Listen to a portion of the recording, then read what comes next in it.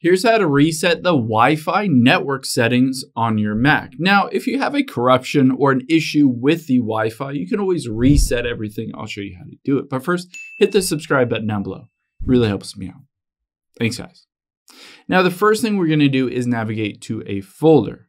So you can see I'm on Finder here, and to the right of it, it has the Go option. So just tap on Go here, and then we're going to go down to Go to Folder. Now, this will allow you to type in a specific path that will take you directly to those Wi-Fi setting preferences. So you can see here, I'm typing in /library /preferences /system configuration. You'll be able to see it right here as well. So just start typing that in until you get to that folder. So let me go back here.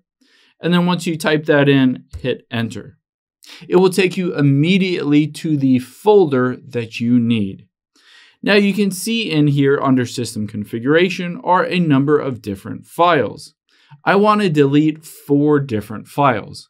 But first, I'm going to copy them to my desktop just to make sure they don't cause any issues, that I can always put them back down the road if they do cause issues.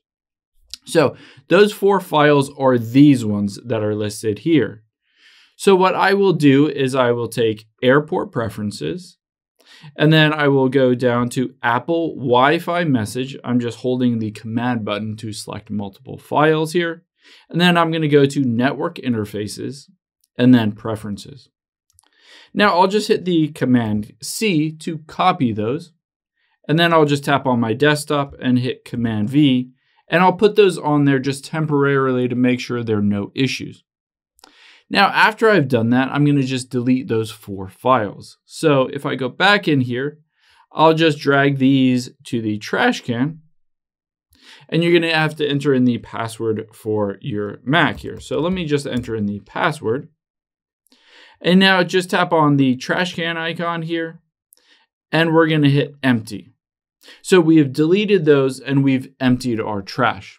The next step is you're just going to go to the Mac icon here and just hit the restart button. So restart your computer and make sure Wi-Fi is turned on and try to reconnect. You might also need to go to your router itself and maybe unplug it, wait for about 30 seconds, and then plug it back in, and you should be good to go.